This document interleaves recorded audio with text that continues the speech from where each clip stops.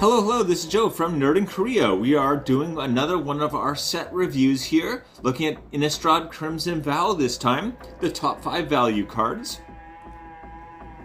So, top 5 value cards, we are going to look at the top 5 value cards, yeah, as I just said. I'm using MTG Goldfish, mostly because it's much easier to read. If you want to see the whole set, it has the whole set just laid out, and you can sort it by value, so it is much easier than even things like TCG Player will show you like 4 different versions of the same card with different values, and it's like, how much does it cost though? So yeah, anyway.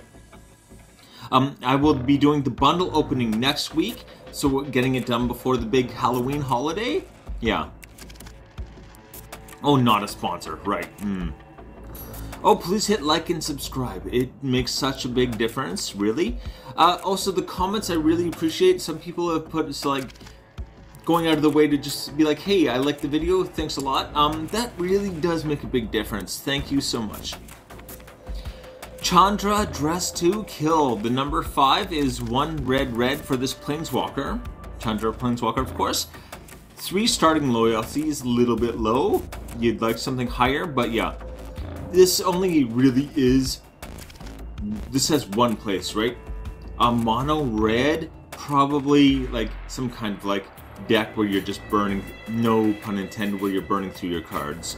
Okay, so add a red. Chandra Dressed Kill deals 1 damage to target player or planeswalker. Okay. Yeah. Meh. And for +1, also you can exile the top card of your library. If it's red, you may play that this turn. Okay, that's basically just extra card draw, right? That's the good option right there. It's only +1. So, definitely if you're going to play this, proliferate, right? You're going to want to have probably a mono red deck because of these effects like exile and play it if it's red. And also, yeah, you can, I already forgot what I was saying. So that's great. Yeah, proliferate with Super Friends and proliferate. You know, if you're using a bunch of planeswalkers, ideally probably a bunch of Chandra planeswalkers. But anyway, okay, I'm getting ahead of myself.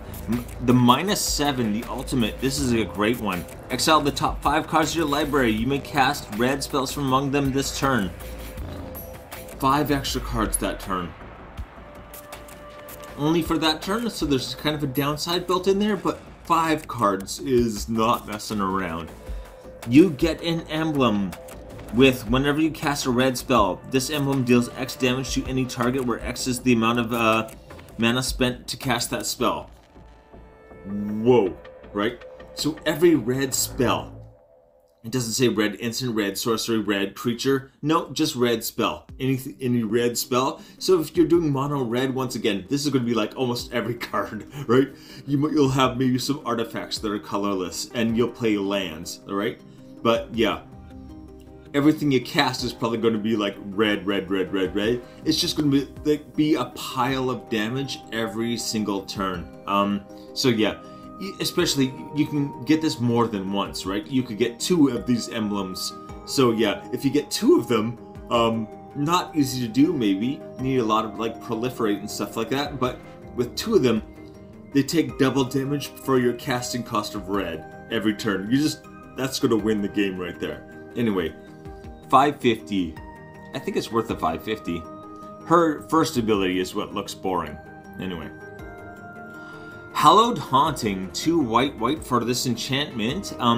As long as you control 7 or more enchantments, creatures you control have flying and vigilance. Strong combo. Vigilance in particular, if you're going to give all of your creatures something, I almost prefer it was vigilance, right?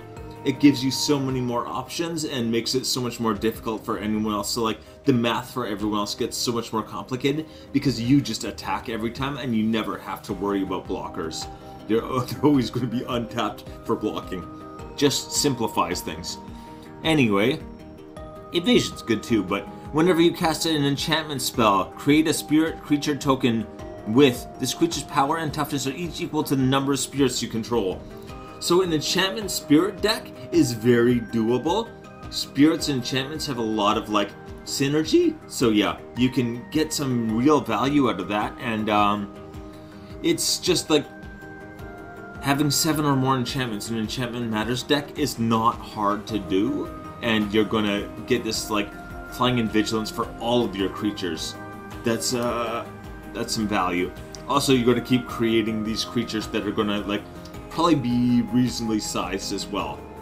So especially if you keep making the tokens, it's not limited to like once per turn or anything. So if you keep making these tokens, they're each gonna like keep making each other bigger. So it's crazy. Anyway, 975. Necro Duality. Oh boy. 3 in a blue for this enchantment. Zombie decks need this. Anytime a non-token zombie enters the battlefield under your control, create a token that's a copy of that creature. Again, enters the battlefield. So if it's coming from your graveyard, going into the battlefield, you make 2 of them. You make a copy every time. Oh boy. Yeah. Zombies, just because they are going to keep bouncing out of the graveyard so frequently, this is just going to be an insane amount of value. If you've got a zombie deck and it has blue, you should probably already have this card, and if you don't, go get it. Anyway, $12.95. For what it does, $12.95 is not bad. Cultivator Colossus. This is the one I'm probably like, okay. So 4 green, 7 CMC. That's high, and yeah, it has power and toughness equal to the number of lands you control. So for a green ramp deck, this could be very strong. Still, it costs 7. But when it enters the battlefield, you may put a land from your hand onto the battlefield tapped. If you do, draw a card and repeat this process. So this can drop, I put up to 3 lands. I'm counting 2 right now. 2 lands in the battlefield when it comes in. I think I was counting the land drop and then 2 lands. So that turn you're getting 3 is what I meant. Yeah, okay. It's, it's okay. I maybe am missing something. I feel like I'm missing something. Trample is always nice, but $12.96. Should this be one of the top value cards? I feel like no, but okay, it is. Toxrill the Corrosive. This is a huge step up in power from the previous ones. 5 black for a legendary creature, a slug horror. I love the slug. Anyway, does he not have a shell? It looks like he has a shell. Maybe not. Okay. No, that's just his back. Okay, never mind. So, this, let's read them. At the beginning of each end step, put a slime counter on each creature you don't control. The whole board, except for your creatures, are getting just like a pile of these slime counters. Creatures you don't control get -1/-1 for each slime counter on them. So this is just going to like start draining them out. Even indestructible, doesn't care. It's a minus counter, right? Whenever a creature you don't control with a slime counter on it dies, create a 1/1 black slug creature token. So this is just going to like start wiping out their boards, and as it does, it creates tokens for you. This is a crazy card, especially in any kind of aristocrat strategy which Black loves. I think this would go excellent. This would be a great card in the 99. I would probably not use this as commander, but anyway. Also, you can pay a blue and a black, sacrifice a slug, draw a card. So maybe that's where it hits a bit of a wall. Is that if it said like white black or a green black, you'd probably get more out of that. But yeah, blue and black, this doesn't feel like a Dimir card. But anyway, okay, you can turn that sacrifice into card draw. That is a Dimir ability. I'll give it that. Overall, though, I want this maybe in a deck that didn't have blue. Anyway, 1649. My top pick. So I'm going to say my top pick here, which is not one of the ones that we've covered so far. This is one where I was very confused. I didn't understand why it wasn't one in the top value cards. And if you're familiar with the set, you could probably guess what it is, but we'll see. Actually, well, there's 2 I had a hard time choosing between, but yeah. This has not been errata. I'm going to go over that in a second, but this has not been made illegal in any formats or errata or anything. Why it's the price it is, I don't understand. Hullbreaker Horror, 5 blue.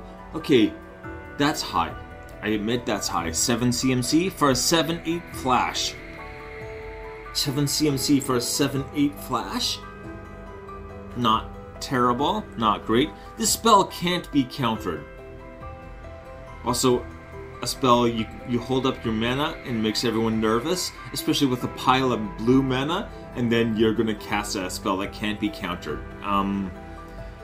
You're probably getting faking people out and like getting them to hold up mana for their counter spells with that. So anyway, whenever you cast a spell, choose up to 1. Return target spell you don't control to its owner's hand. So if someone's casting a spell, you can just put it back in their hand. Not really a counter spell per se, but a bounce effect on spells. Just as good. Return target non-land permanent to its owner's hand whenever you cast a spell. So if you've got like a bunch of low cost instants that do whatever, that even just like draw a card for you, you play it, draw your card, yeah, you counter the effect. It's not a counter spell, so I'm aware maybe you shouldn't be using the word counter, but and then yeah, you can clear out someone's board.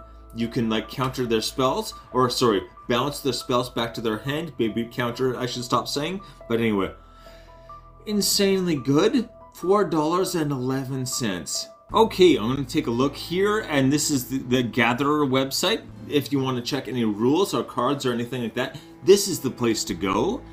So you can see details here. Hullbreaker Horror. It says everything about the card, and down here is where they'd have any errata. There is no errata for this card. None. Okay, which is kind of odd considering its dive in price. Anyway, sets and legality. As I said, no errata and legal. Pioneer legal, modern legal, legacy legal, vintage legal, commander legal, historic legal, explorer legal. Why? Why is the price dropping then? Doesn't make sense. That's why I say. Why? Anyway, alright. So this has been the top 5 value cards and my pick from Innistrad Crimson Vow. If you have another pick, please let me know and take it easy.